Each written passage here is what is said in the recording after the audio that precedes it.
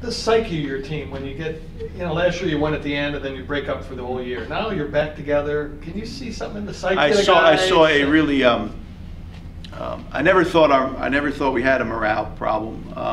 I did not. I felt like the guys really worked and kept believing in what we're doing and kept believing in themselves. I never sensed any issues whatsoever, but I did sense a extra bounce in our step yesterday at practice, because now we did win. Which wins cure some. They cure some ills sometimes, and I saw a bounce in our step and eager to get back on the field and try to do it again. Because last year when you lose and you just kept losing, I mean, it just the way that builds up the momentum the opposite way. Now that could be that that could be a difficult thing when it happens. But now exactly right. You hope you build the momentum the other direction, and that's what we hope to continue to do. Can you assess Clayton Moore now through 4 games? I thought, as I said previously, he really improved from game 1 to game 2. Did not make the same level of improvement from game 2 to game 3. I thought he's back on track in the improvement area. Certainly threw some good balls down the field last week. Go route to start the game. There was another go route later in the game. I believe there was the 2 passes to Keith for touchdowns. And I think as a team, and this is not the quarterback, as a team we got to improve our short and intermediate passing game. We have to upgrade it. But he handled the everything at the line of scrimmage as flawlessly as he has all season Saturday, with directing our traffic at the line of scrimmage. And I thought he had a great look in his eye and a great demeanor. He was in the pocket. Thought his presence was good. So I thought he really made some good strides. And he has a very high ceiling. And each week we ought to see some more strides continuously as we can progress here. Is he? Because the percentage is like below 50, now is part of that a product that you don't really dump off to the backs and stuff very long? Well, there were some. It's a product of the first 3 opponents being very good and us keeping the backs in. Okay. And so that doesn't allow the backs to get out.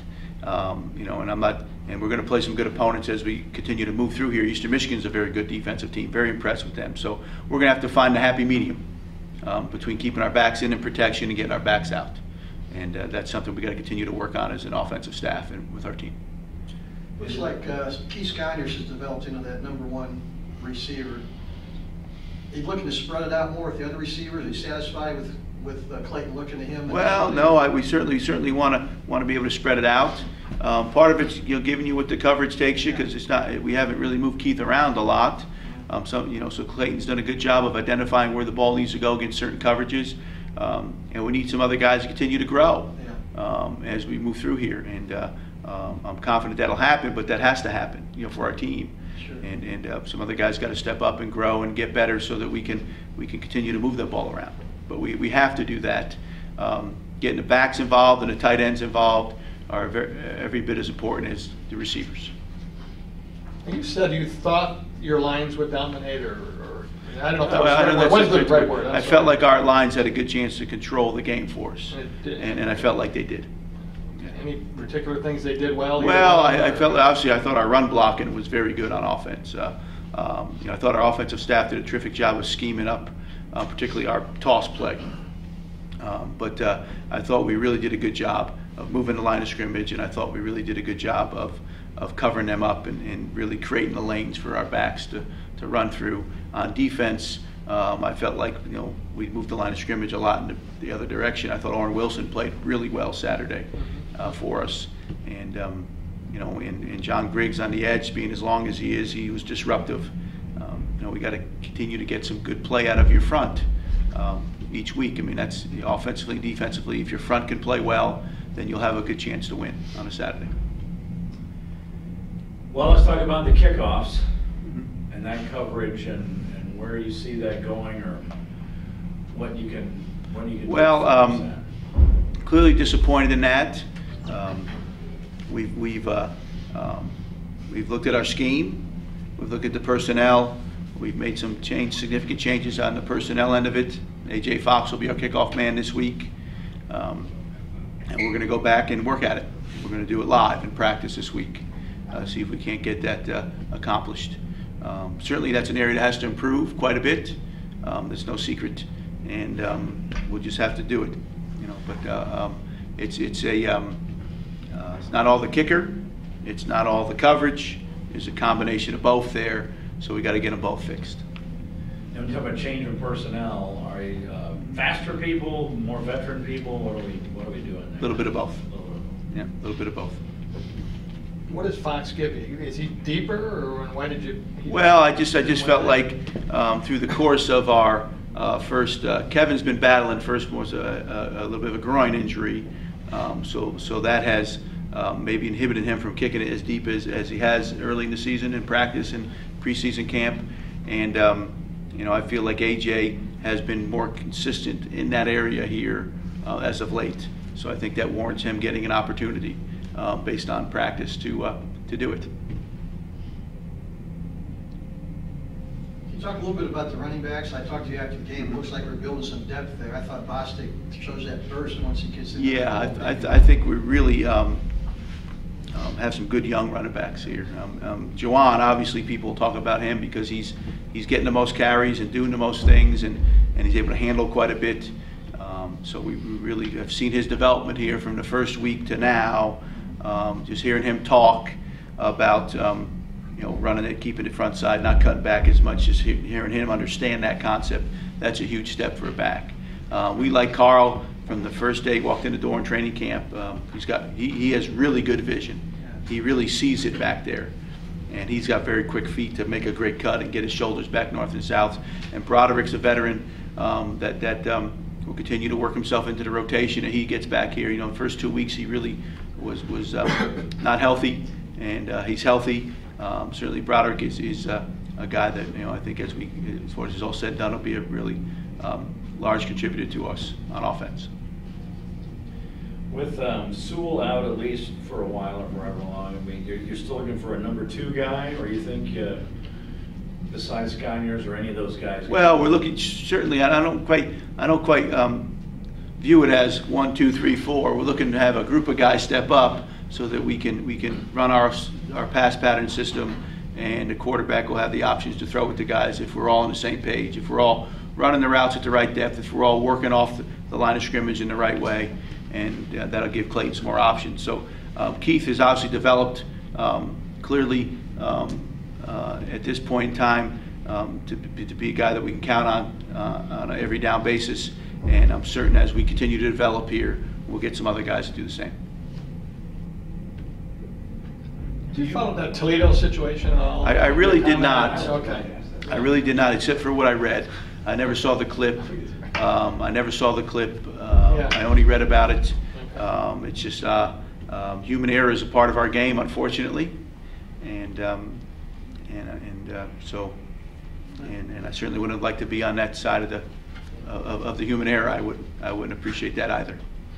But it'd be tough when you're on the field, because even on the press box, it can be tough to tell if the ball goes between the elbows. Yeah, I saw last year we made plenty of kicks that weren't, You're not sure about not too good. sure about Yeah, it's the worst seat in the stadium is where I'm standing on game day. That's the worst seat in the whole place.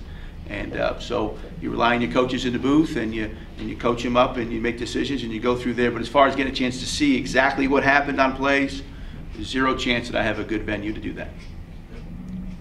Be like Paterno. Well, Yeah. you're too young for that. We'll just do what we do, and that's just you coach them during the week. Game day belongs to the players.